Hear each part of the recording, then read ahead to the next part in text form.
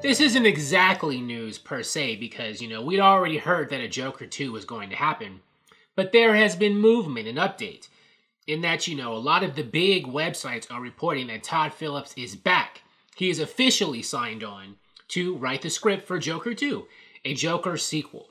And it's an assumption, it's assumed that he'll come back to direct Joker 2, just like he wrote and directed. I think he co-wrote and directed Joker 1, but he did direct Joker 1.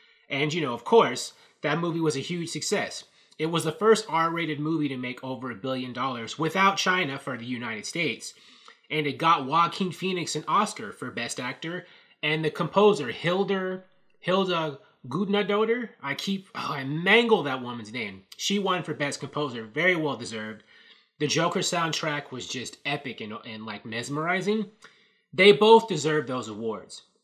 And, I'm wondering if Joker 2 will be met with controversy like the first one was. In fact, even more. Because if you remember, Joker 1 got before like anybody even saw it, all these critics made assumptions. It painted a sympathetic portrayal of a man who was, presumably going to be committing acts of violence against masses of people, which is similar to, acts of massive violence against, citizens that happen in real life, unfortunately, especially in the United States, where the Joker movie is based, in Gotham City, United States. But that controversy did not stop the movie from being successful. But, it was also nominated it was either nominated for Best Picture or Best Director or both.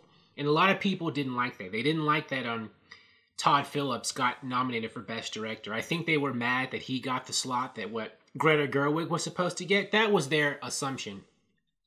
But, the movie overcame a lot of that. It was fine. It was commercially successful.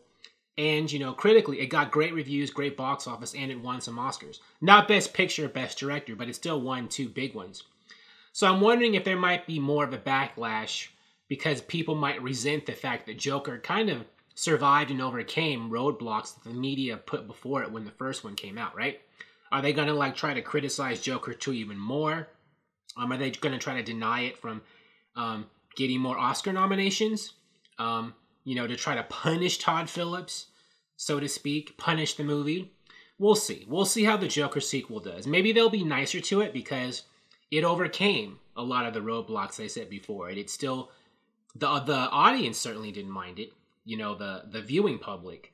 So, maybe that will be enough to shut a lot of these critics up who are still angry. And I felt that anger was unwarranted because when you saw the movie, I don't know. I mean, the movie was not what a lot of people were trying to fearmonger it into being before they even saw it.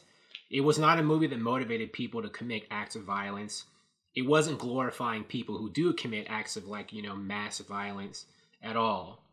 It motivated people to dance downstairs and want to date Joaquin Phoenix. Remember that? The Joker stairs meme thing and all these viral videos and how that took off? That's what it motivated people to do, to dance on stairs and think Joaquin Phoenix was hot. But still, the media does not like it when, movies that they don't want to succeed actually succeed, especially DC movies. So, but anyways, Todd Phillips is back, and so is the Joker. Thank you for watching. If you like this video, please like it on YouTube and subscribe to the channel because I appreciate your viewership, and I'll talk to you soon. Bye.